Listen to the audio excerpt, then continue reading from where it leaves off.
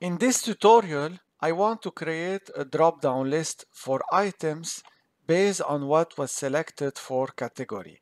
The problem I face is that my data is in tabular form. So they are one below each others, and I don't know how many cars I will have, how many closings I will have, and how many appliances I would have. In previous lessons, for which I'm going to put a link in the description, you can see how we have done this when the data was next to each other. So to do this, we first need to create the first dropdown. To get the first dropdown, you can either type the categories, because usually when you are using a dropdown menu, your list will not change that much. Or you can do something crazy like me, where I'm using a filter formula and then the unique formula in Excel to be able to get the unique categories that are in my data set. So I'm just gonna pause for a second in case you want to copy paste the formula. Here it is. You can just take it, or you can just download the workbook and have a look at it. In this exercise, you can also type them. That's fine.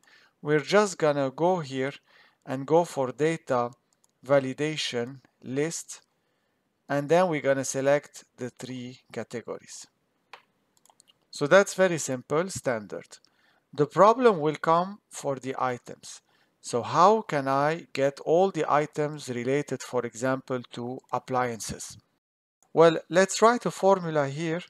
Let's troubleshoot it, ensure it's working well, and then we can copy paste it to the data validation.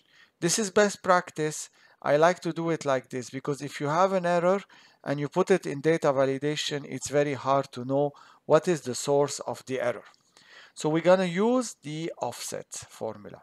So we start offset. I need a reference, so I'm going to start at cell B1 where I have my items, and then I need to know how many rows to go down. So if you see, appliance starts here. So how can I do this? Well, I can use a match formula. So if I do match,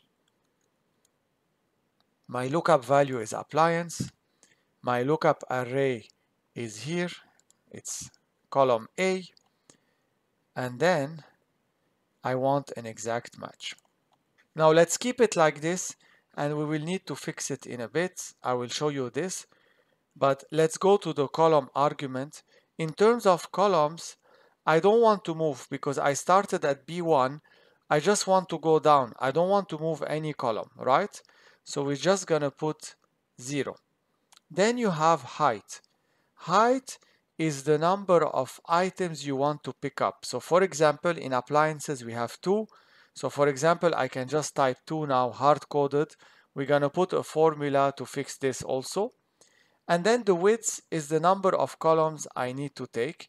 In this case, I need to take 1 column. It's not gonna change, so I can just type 1 and keep it. Now let's close the parentheses and press enter. If you see here, I got oven and then a 0. If I change to closing, I'm getting t-shirt, which is here, and shoes. So every time I'm getting 1 down. Instead of getting fridge and oven, I got oven and 0. Instead of getting shirt and t-shirts, because I selected only 2 elements, I'm getting t-shirt and shoes. That means that my offset function is going 1 down more than I wanted to because of this match.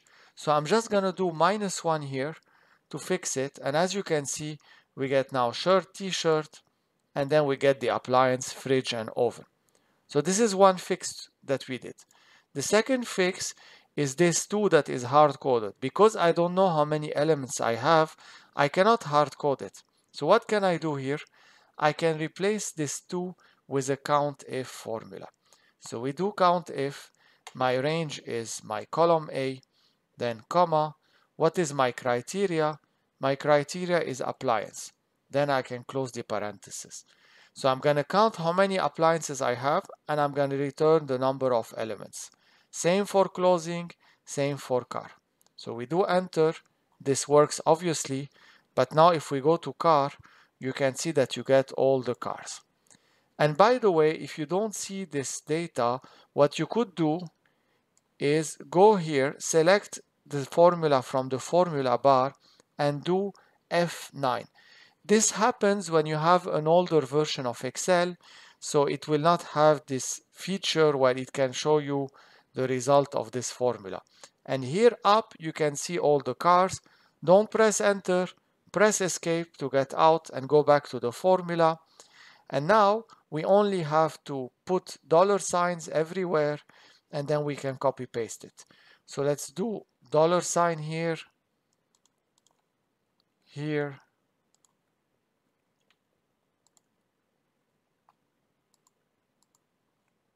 and here. Now we can copy paste the formula. So we select it, go here, Control C, then escape. We will go to my data validation, click here, list, and then we paste the formula. And we say OK. And you can see those are my cars. If I change to closing, those are my items. So this is how it works for tabular data. I hope you enjoyed this lesson. If you did, please leave a thumb up. Let me know in the comment section what you think, which methodology you prefer, whether you deal more with tabular data or normal data that are next to each others. And don't forget to subscribe to the channel if you didn't do so.